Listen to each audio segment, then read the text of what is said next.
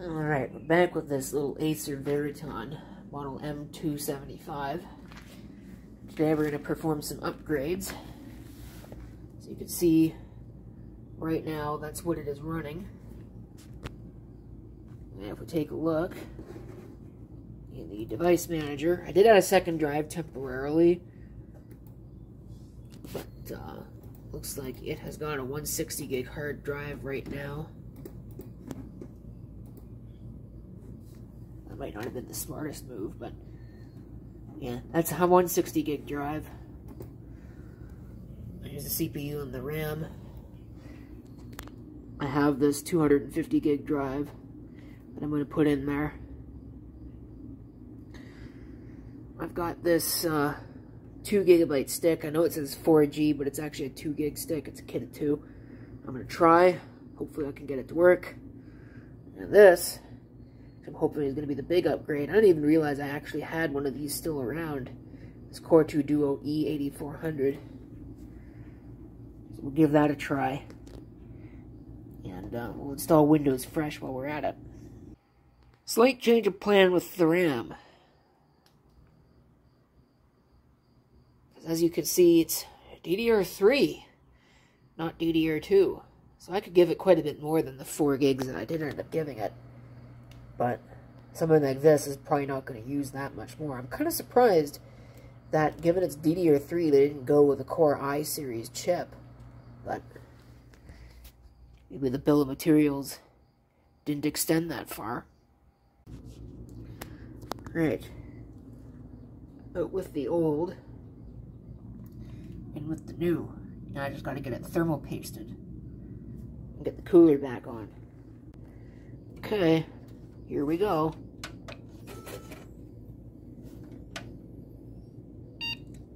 Oh, it does work, but the fan's not working for some reason. There we go. It really helps to actually plug it in. So, there's our E8400. Works just fine. 4 gigs of RAM. And the hard drive is not detected, again, because I forgot something important. I have not plugged it in.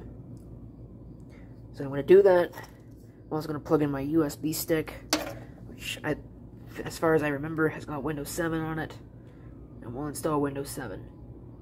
Okay, we're back with this thing again. So remember, we were about to try and install Windows 7. And my USB stick finally kicked the bucket.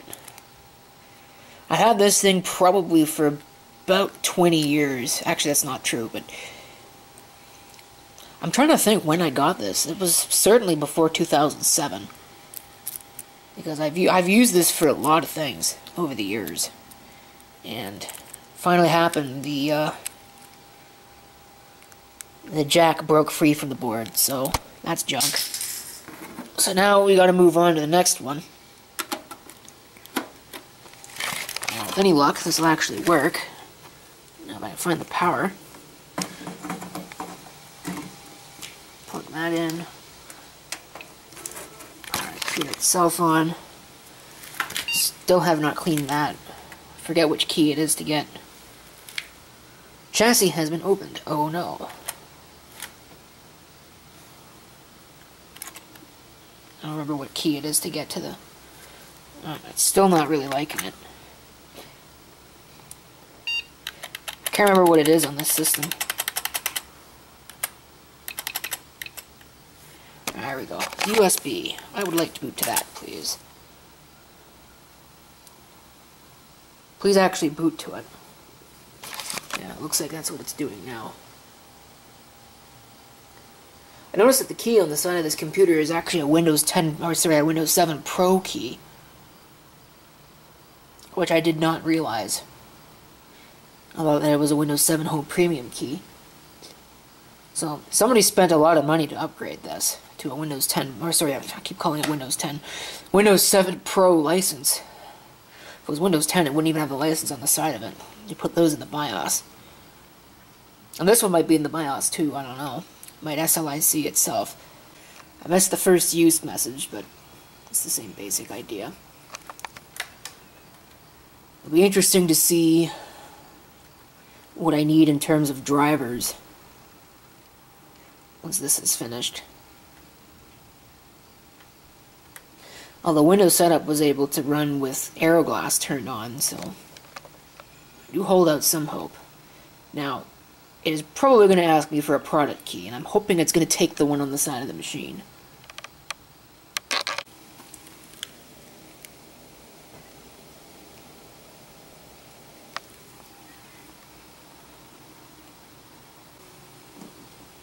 It's taking an awfully long time. Of course, when you get used to SSDs and everything, of course it takes an awfully long time. Because I'm used to having an SSD in pretty much any of my daily use computers these days. So, going back to something like this is almost excruciating. To think this would have been considered a normal wait time back in the day.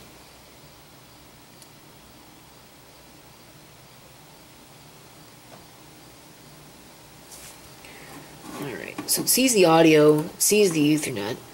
If we take a look, of course it's not activated.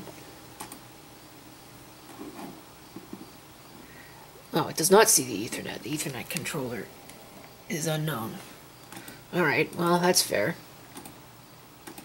G41 video. We'll go ahead and we'll rate the computer, see what it scores.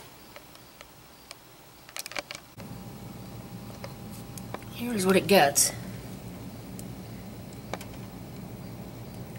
Pretty good on the CPU and RAM. Video leaves a little bit to be desired, but for G41 onboard video, it's not terrible, I guess. And of course, the hard drive is limited to a 5.9 because it's a mechanical drive. I'm surprised it even gets a 5.9 because it's not exactly a fast drive. But it works. So, go to the power management. That's the next thing that I always do, is turn off all this stupid power management crap because it doesn't do anybody any good. So, but that's it for that. So, thanks for watching, and if you've got any comments, feel free to leave them down below.